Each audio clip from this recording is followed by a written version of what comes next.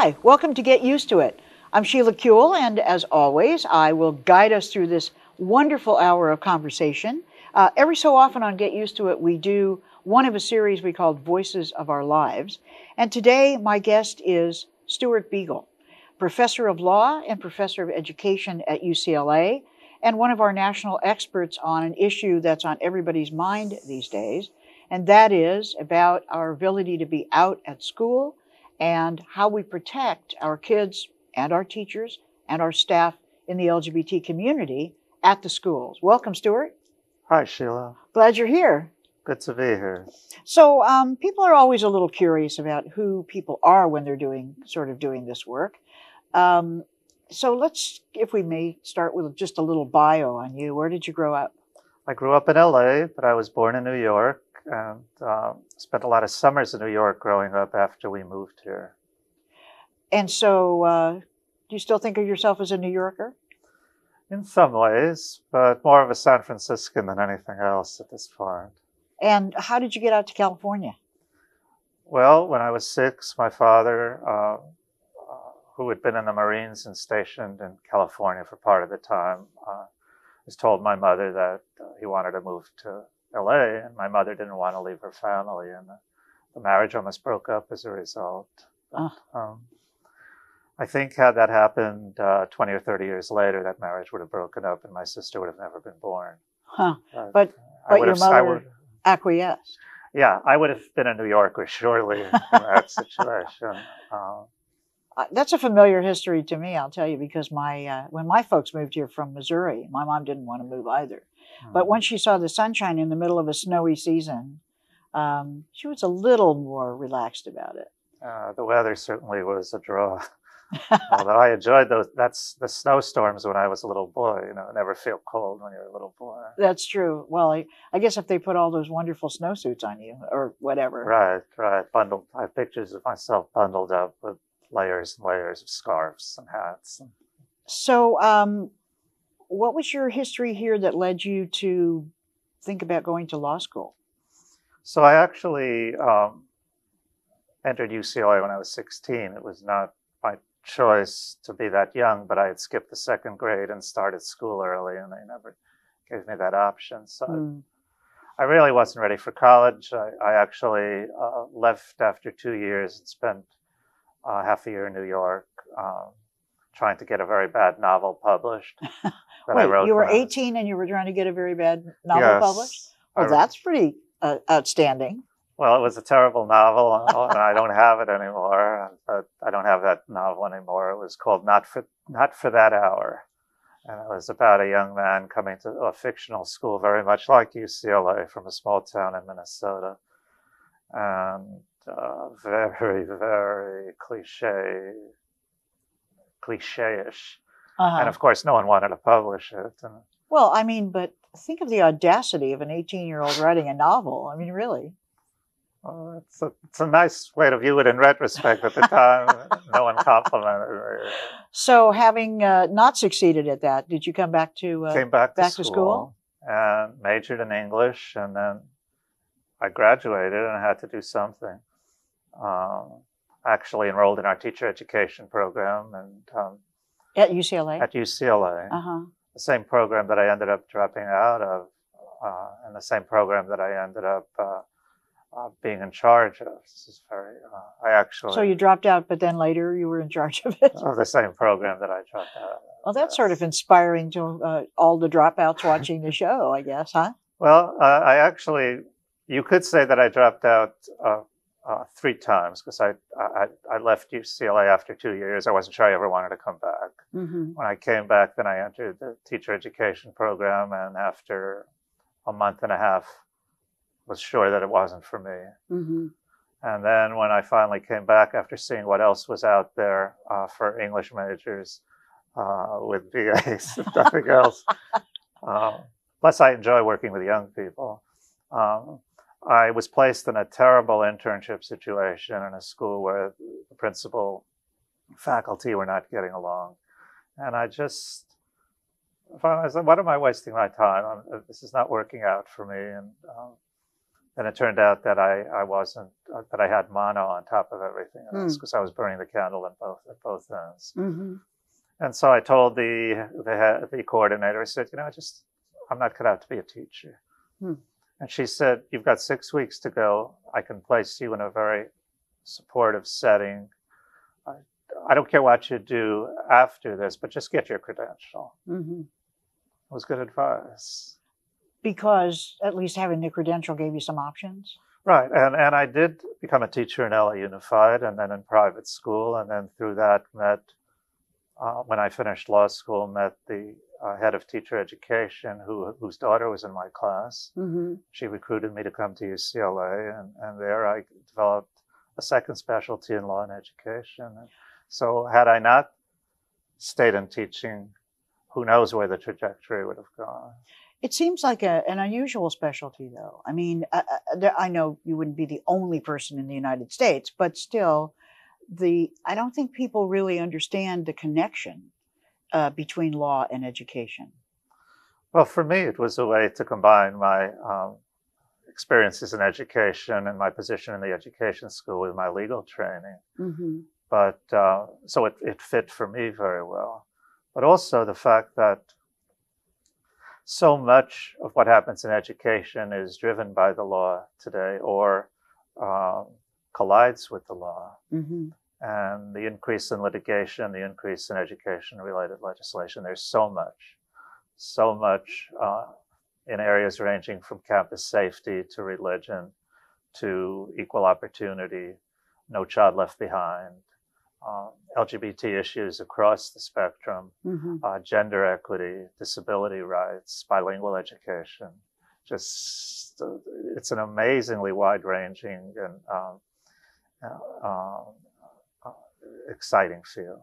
Well, it seemed to me when I was in the legislature that it was the area that sort of captured everybody's, I wouldn't say imagination, but it was more like everybody wanted to affect education. Mm-hmm. It was a feeling that of all of the areas in which we could legislate, there was something, everybody wanted to have a piece of it. Why do you think that is? Well, education, more than most other things, shapes our future. And so I think that's a key aspect of it. Also, everybody thinks they're experts in the field, which is not always good, as you know. Right. I went to school, therefore I'm an expert. Right. Or I was a parent, or I'm a parent, therefore I'm an expert, even though many parents, of course, are not expert at all. No, because the qualifications aren't real high. Right. You don't have to pass a test. Right. Exactly. Well, two things, if I could go back a little bit in history. What was it that made you want to go to law school? So when I was in the 9th grade, we had to do 2 career reports, pick 2 careers. Uh-huh. And interestingly, I chose teaching and law. Uh-huh. But I was always interested in legal issues. And even though I was an English major, there was a lot of conversation in our family and among my friends about issues. We always watched Perry Mason and reruns, for example, and loved them and talked about them. And fascinated by legal developments nationwide and worldwide. So, but the specific motivation for law school was that I was very interested in land and wanted to be a real estate lawyer. I laughed because I lost that vision along the way. I used to go hiking a lot with my friends in the Santa Monica's and in Northern California in the Redwoods. And one Sunday afternoon in Santa Cruz, looking out at the redwoods and these beautiful ferns and creeks, that, I really love land. Maybe I could work in something having to do with land.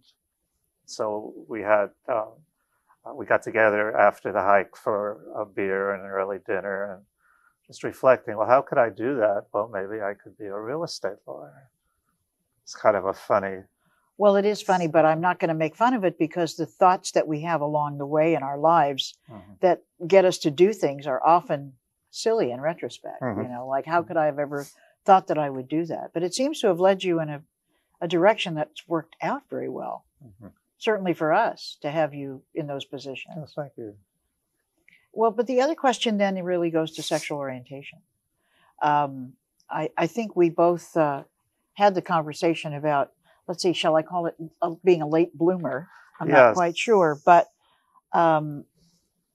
when did you have a suspicion that you might be a gay man or a gay young man? When I was a little boy.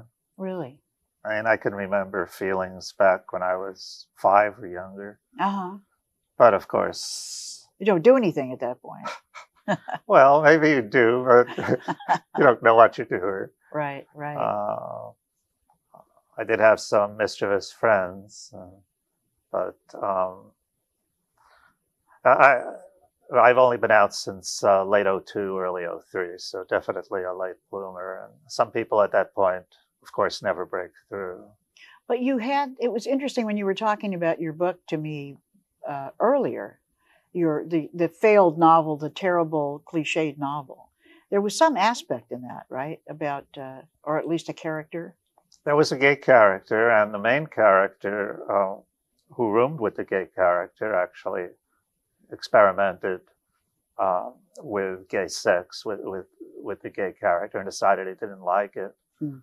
And but he did experiment with it. Mm-hmm. And as I was at the time as a teenager, without ever acknowledging that was that I was gay. And did you have experiences in school like young people are having now in terms of harassment and just problems with other students? Oh, absolutely. I was younger than everybody. Mm-hmm. It was all skinny braces and glasses, although I got to be a pretty good basketball player. Uh-huh. Mostly after high school, my friends and I used to take on other folks in playground basketball in the area. But there's no question that I was a victim of bullying, and people used to make fun of me for throwing like a girl and running like a girl. I never tried to throw like a girl or run like a girl. And my father was a platoon sergeant in the Marines and a very good athlete, and he tried to teach me how to throw and run. So my role model was a very straight, macho type A alpha man, and yet I threw like a girl and ran like a girl. Mm-hmm. So they made fun of me, but at times I joined in making fun of others so that they wouldn't make fun of me. Mm-hmm. I don't know if I was more bullied than participating, and I was probably more bullied than participating. But you did participate too. We've heard this from other students too. Yes, it's kind of like to protect yourself. You might join in. Mm-hmm. So it became though an aspect of your teaching, right? I mean, there wasn't a lot of scholarship about LGBT issues, but it seems as though there came to be an interest about it a little bit in schools. Once I came out, I got involved with the Williams Institute at UCLA right away. You should probably say what that is for our viewers. The Williams Institute is probably the only think tank of its kind nationwide that focuses on legal issues in the area of sexual orientation and gender identity. Mm-hmm. And they do amazing work. It has grown enormously in the 10 years it's been in existence. And when I came out to the director, Brad Sears, he put me on the faculty advisory committee right away. He wouldn't take no for an answer, because I was already established as someone with expertise in education law at the time, and so many of the legal issues having to do with LGBTs are, of course, education related. So I got involved with them, and I immediately started thinking about a law review article that I could write in this area. I also started including the issues in all my education law classes. Not before you came out, but after you came out? I wouldn't go near the issues before you came out. Before I came out. And occasionally they would come up in passing, but I don't even think I assigned more than a handful of pages in any given course. Kind of because of being afraid of being found out, maybe? Well, I wasn't even out to myself.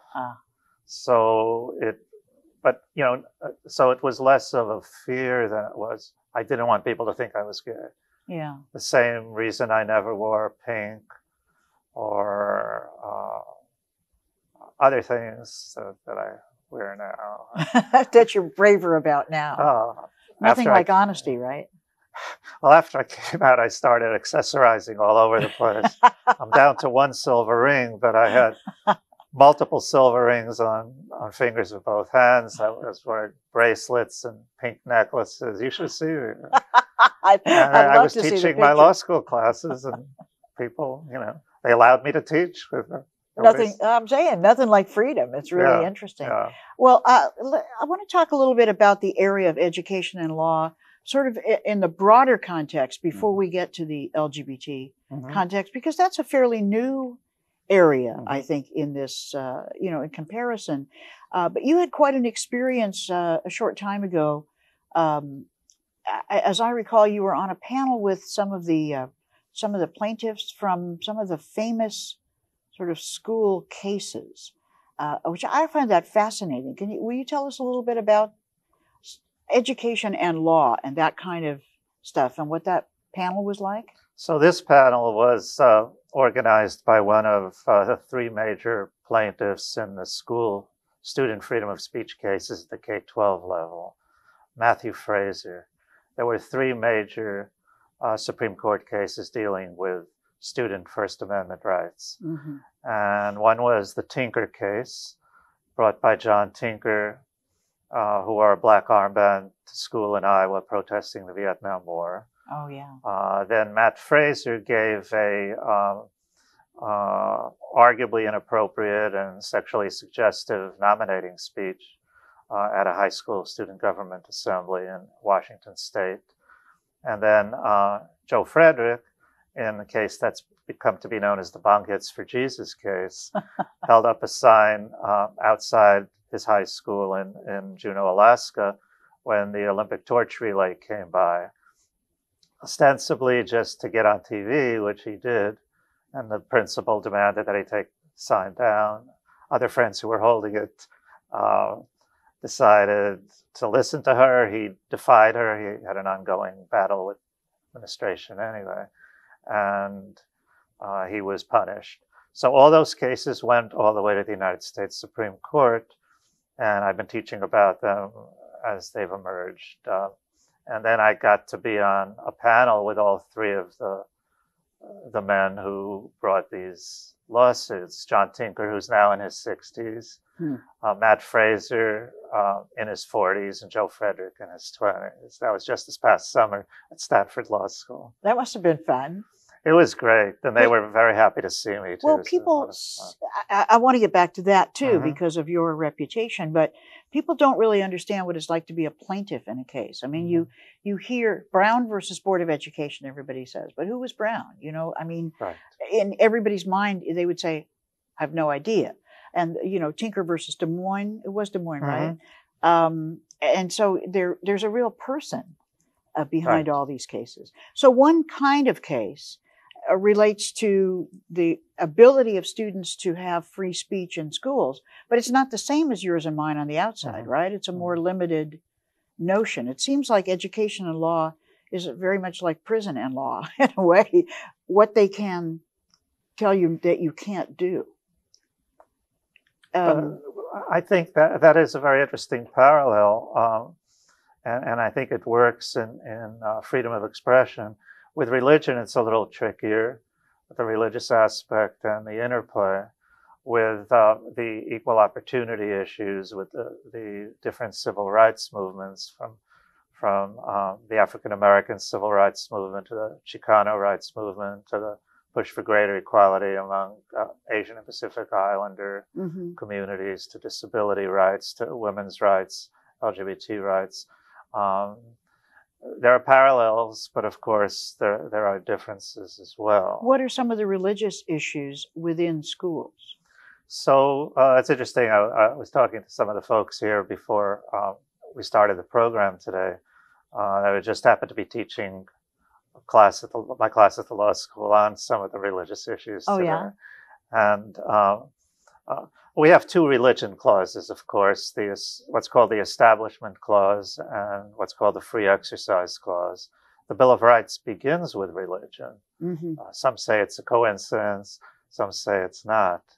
But the Establishment Clause, of course, prohibits the establishing of religion, essentially, in the public by a government, in the public sector, by a government or by a public educational institution, which is seen as an arm of the government. And free exercise is more of an individual right to practice your religion or not. So in the school setting, it would be a question of whether the school is creating an atmosphere where a religion is established, even though that is not, like, you all have to be Episcopalian. Right. But the free exercise would be more what students can say, what teachers can say, on campus, off campus. I mean, I think there's been quite a range. Quite a range. Most of the disputes in the area of religion in the schools implicate the Establishment Clause. There are so many of them, and they cover everything from displays to programs that are put on by teachers or the student council, to public money for private religious education, disputes over funding on those fronts. But there must be some in the free speech area now, because students, primarily Christian students, would say that it was their free speech right to say God hates fags, for instance. Please excuse the language. Whereas gay students would say that they can't do that. Must be an interesting conflict. There certainly have been some major controversies over T-shirts in the last 10 years. What T-shirts students can wear or be told not to wear? Right. There are, in my book, which I know we're going to get much more into in a few minutes, I talk about 4 major T-shirt cases.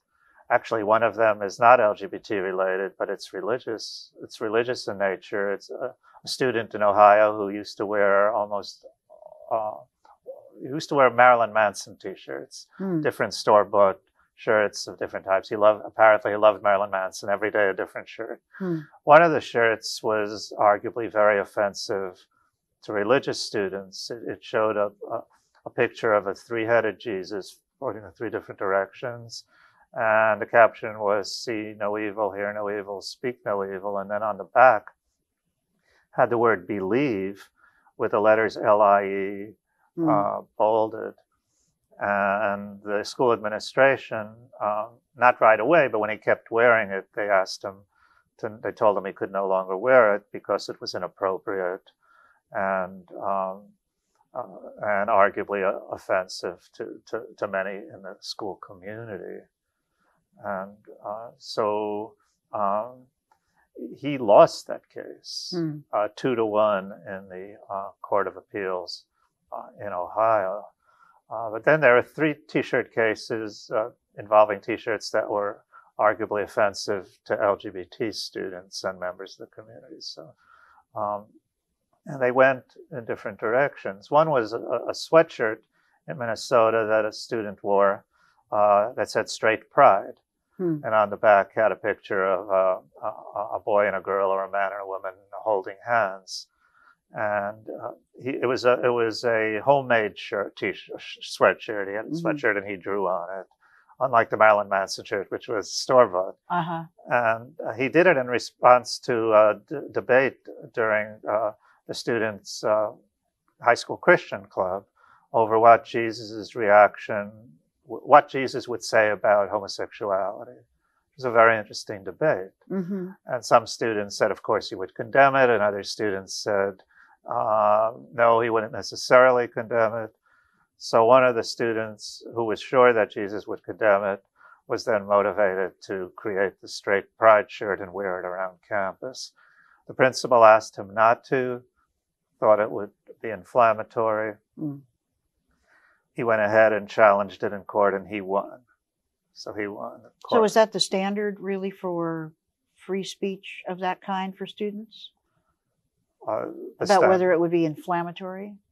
Well, that's one of the things that comes up at the school site level. The courts don't typically use that word, interestingly enough. They go more toward the free speech tests that have been developed in cases such as Tinker that we talked about, whether it's disruptive or has the likelihood of being disruptive, or whether it would interfere with the rights of others.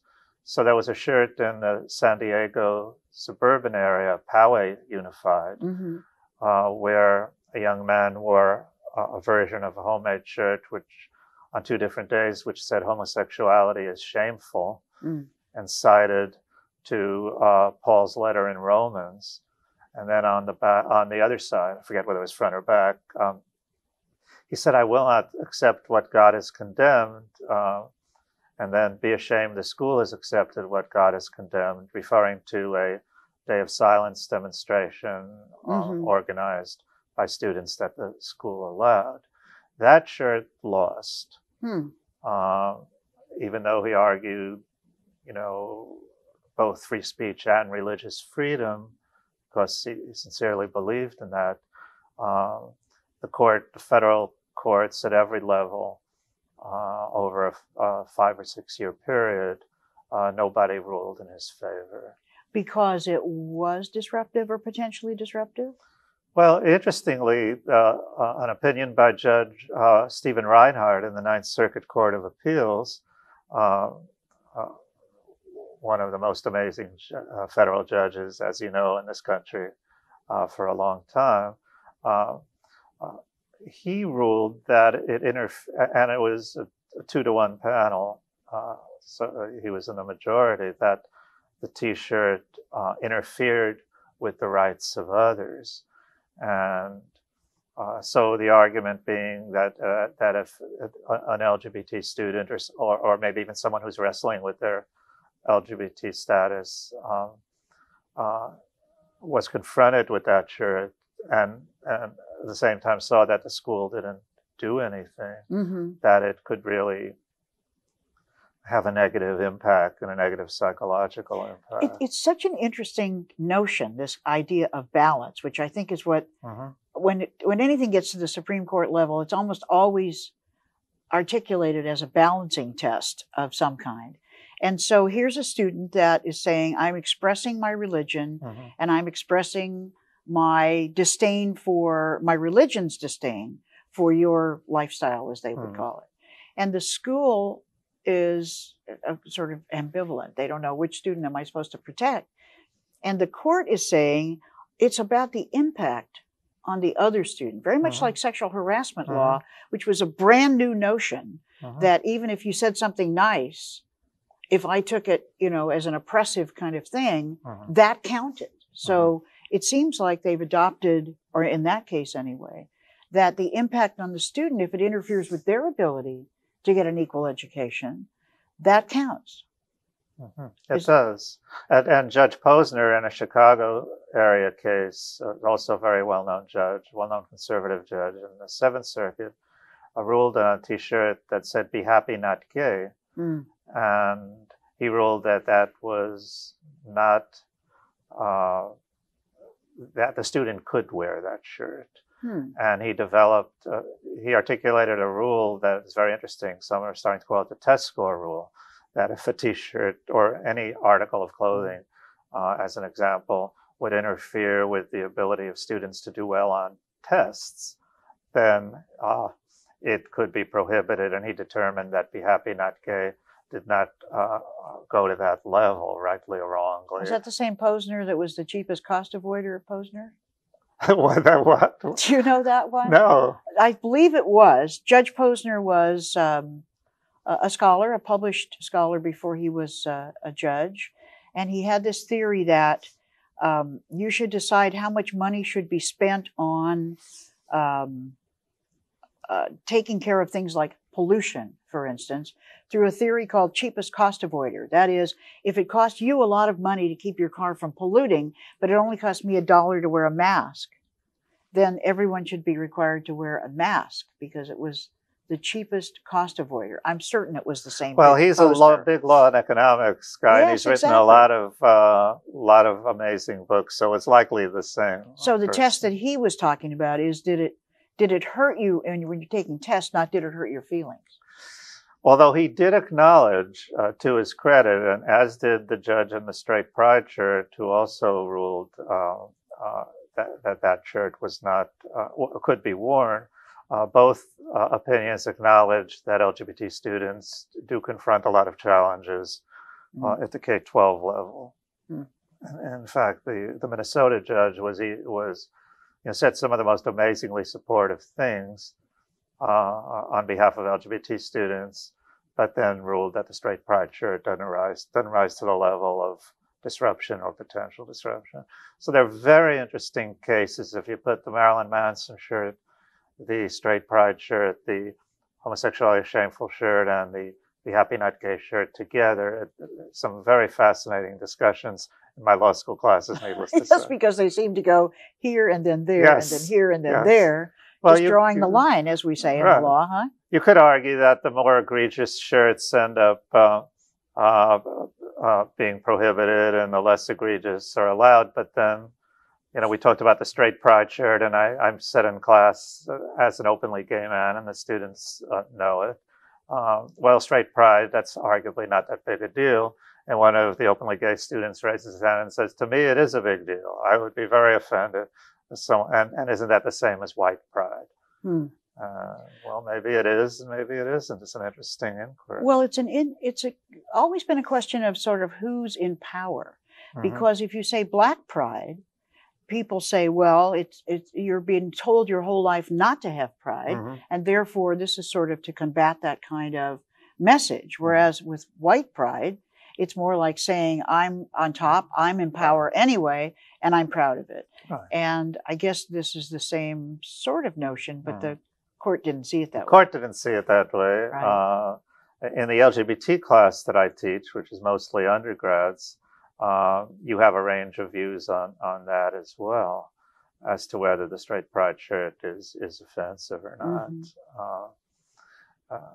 It's to me, the most offensive is homosexuality is shameful, because it goes right to the heart of what I experienced, and so many experience, when you start thinking, well, maybe I'm gay, and then you think, well, that's something I've been taught to be, that's shameful, and that I should be ashamed to even think that way, and my family would be ashamed, and my friends would be ashamed, and my community would be ashamed.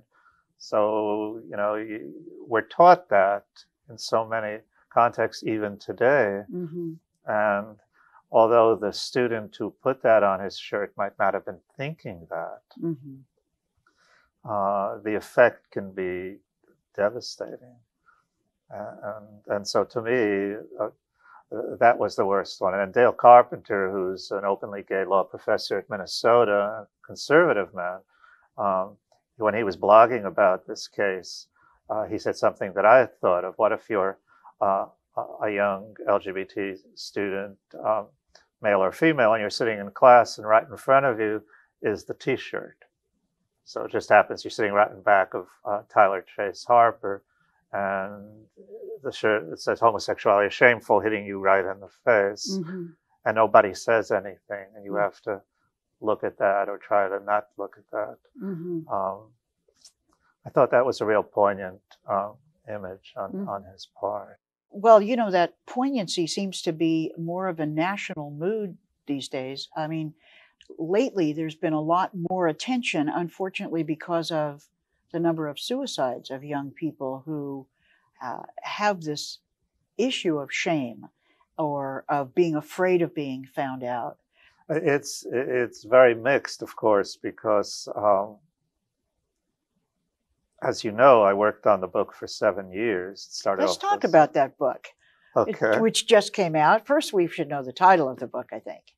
The book is called The Right to Be Out, and that was the title of my law review article draft that morphed into a book. And the subtitle is Sexual Orientation and Gender Identity in America's Public Schools.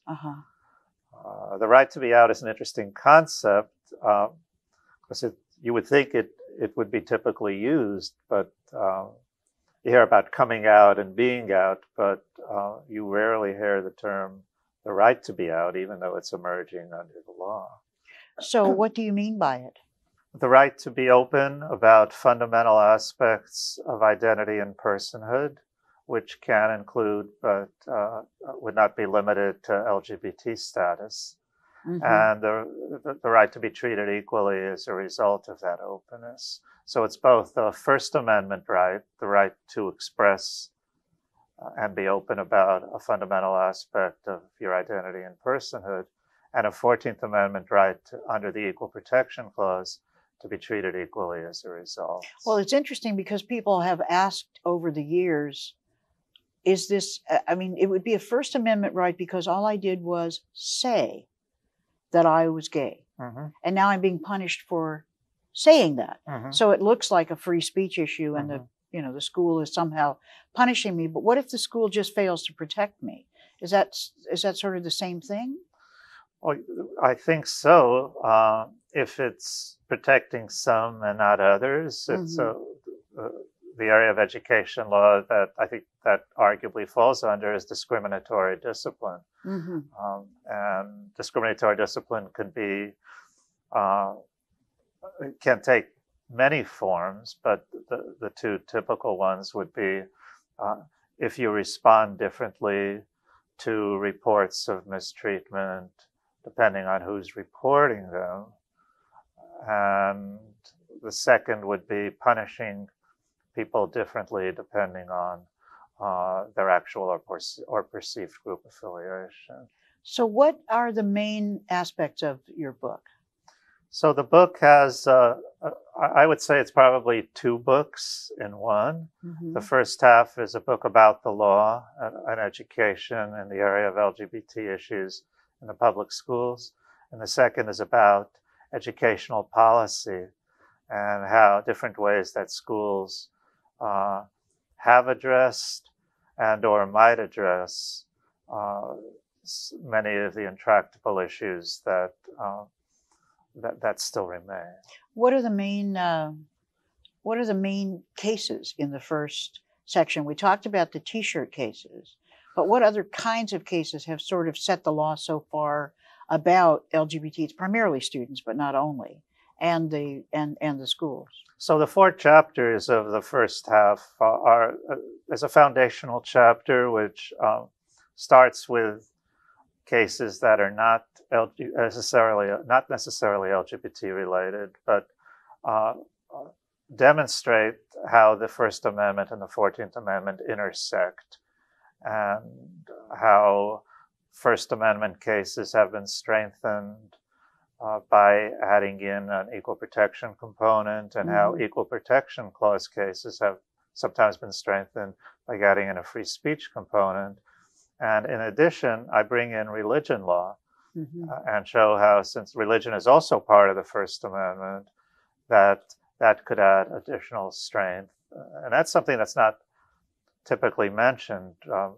How would it add additional strength? By strength, I assume you mean the ability to protect LGBT kids, or those even perceived or thought to be LGBT at school. How would it strengthen it? Well, yeah, the typical picture that people have in these discussions is that, well, the religion clauses are there for the religious, and they're there for the religious, even if the religious want to take an anti-gay position, which of course isn't always the case. Many people who are deeply religious and affiliated are not anti-gay. Right. Many are LGBT themselves. That's important to have said that. But the religion clauses are there for everyone, depending on, are there for everyone no matter what their sexual orientation or gender identity might be. So, for example, say that an LGBT educator goes to the Metropolitan Community Church or a Universal Unitarian Church or a branch of Episcopalian Church that is supportive of LGBTs, and views himself or herself as a very proud, open member of LGBT community and the religious community. And wants to be open about that. Mm-hmm. And so if students ask him or her, where do you go to church? They're, well, I go to BCC, which is an LGBT synagogue in LA. School officials might be very uncomfortable with the teachers saying that, but you could argue that just as the straight teacher down the hall is allowed to say, well, I go to this particular church in my community, and that may have nothing to do with LGBT. So that's one example where the freedom of religion intertwined with freedom of expression in a way that includes both. And another, just briefly, would be if a school tries to make decisions relating to LGBT youth or LGBT educators or both based on religious doctrine. You're not allowed in the public sector to do that. So, there are many instances, although they're not articulated in this way in this era, but still today, many school policy decisions are based on a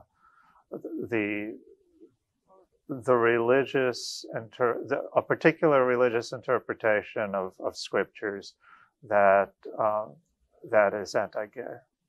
So the first chapter is foundational. Right. And then what? So then there's a specific chapter on LGBT youth, and then a specific chapter on LGBT educators, and then a chapter on curriculum, religion, morality, and values. Well, that sounds like it. And there are cases that involve curriculum and values in education.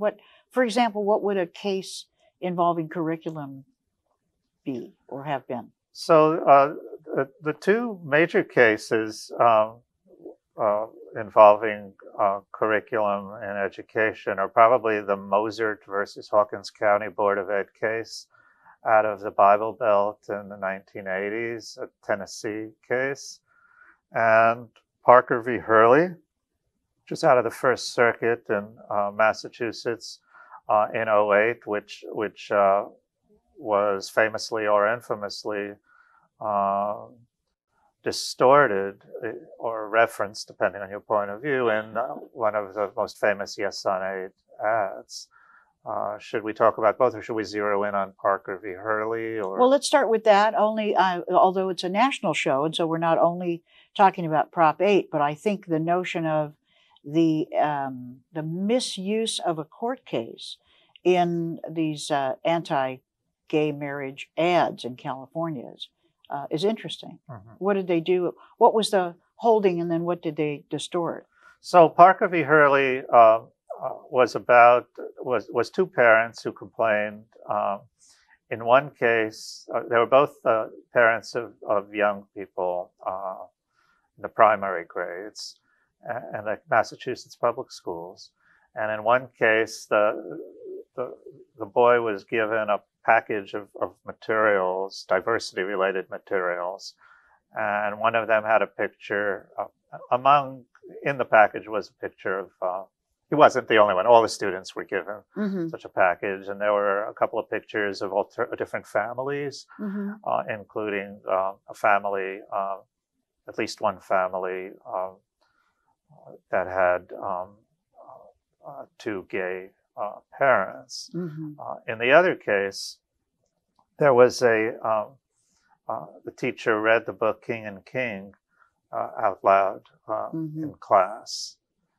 And so the parents challenged this as a violation of their constitutional rights to direct the upbringing of their children under the 14th Amendment, and also as a violation of their free exercise.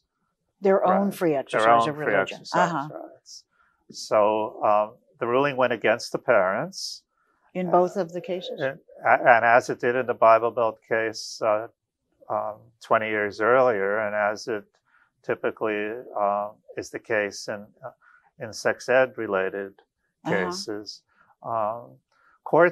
federal courts have been consistent across the country in ruling that parents don't get to come in and challenge the curriculum, that they have the opportunity by electing school board members and electing governors who might appoint state boards of education. They have a say in what goes on. And also, it would be intensely chaotic if every set of parents was directing the curriculum in a different way. I mean, it would be impossible to have any kind of a unified curriculum at all.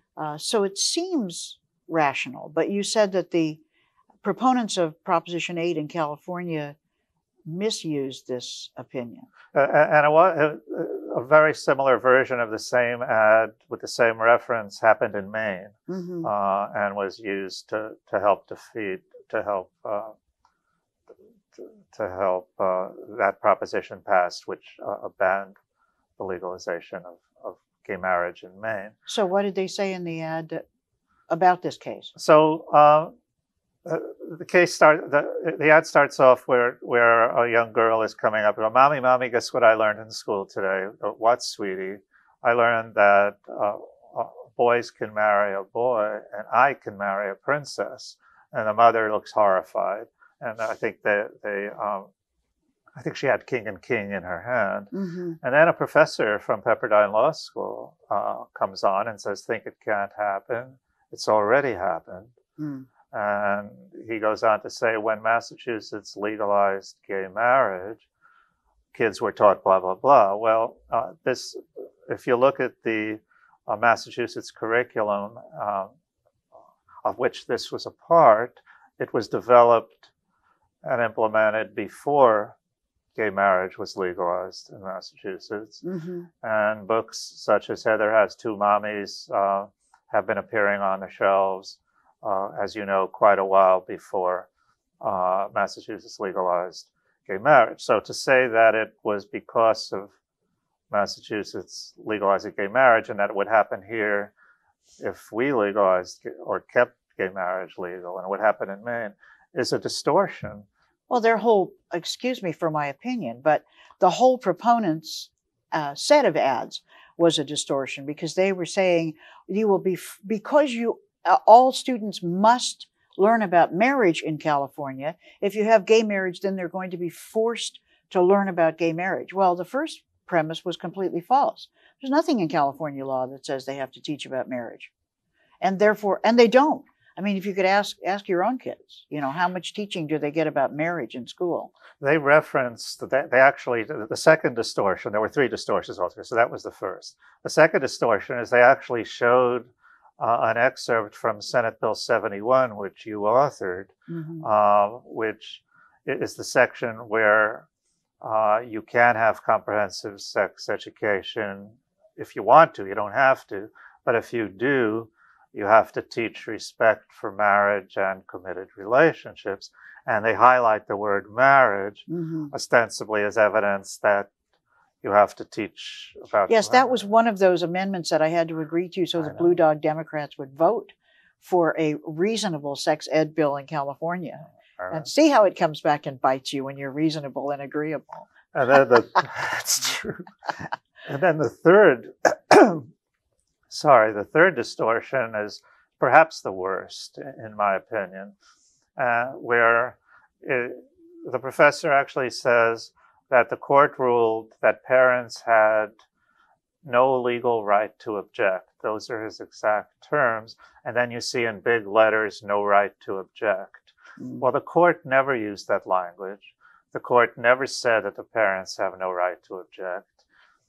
It actually said at the end of the opinion that if parents are not happy with curriculum or instructional materials, they have an avenue to go ahead and change their school board.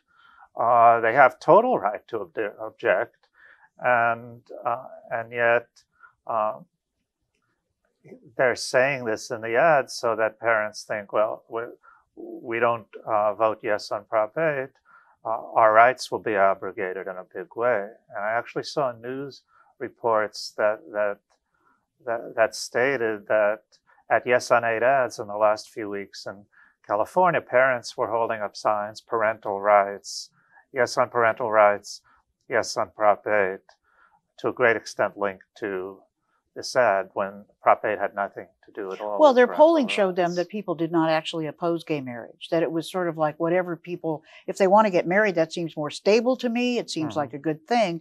So in order to pass the proposition and pass the ban on gay marriage or marriage equality, they had to make it be about children. And that has been very interesting. You know, when I first brought the bill to protect students in school against discrimination on the basis of sexual orientation or even perceived, whether it was not actual. I mean, members who voted for the bill were hung in effigy outside their offices. There was incredible feeling and passion, weeping and the gnashing of teeth by parents about how horrible it would be. And this was to protect children against discrimination, how horrible that would be for the entire system of education. So it seems like your book is a breath of fresh air and some common sense. Well, thank you, Sheila. You're welcome. Now, you said the second part was really about policy. Right. How is that different from the law? So policy is what schools, one way of describing or defining policy for purposes of this book is to see it as about what schools and school districts and boards of education at the local and state level decide should be done on a day-to-day level. Policies have the force of law, of course. They are driven by the law, but it tends to be more, okay, so we have these legal requirements. What are we going to do for our science lesson tomorrow or for our history unit this month? Curricular policy is an example of that.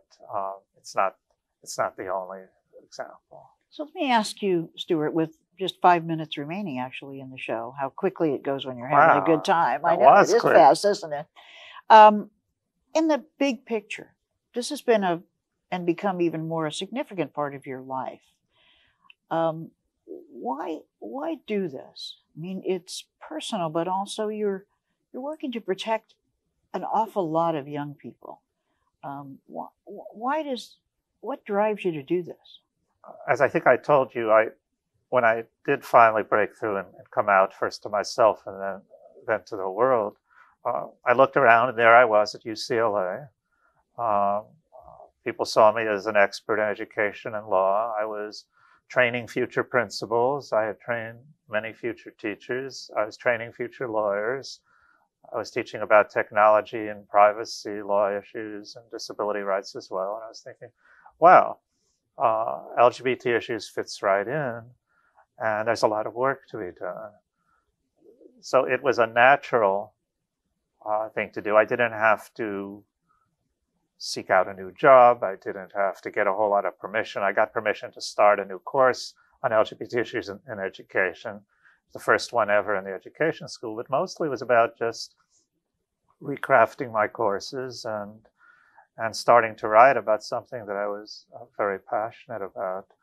And it just kept being reinforced by colleagues and friends and the community. And I was also monitoring the public schools in San Francisco, and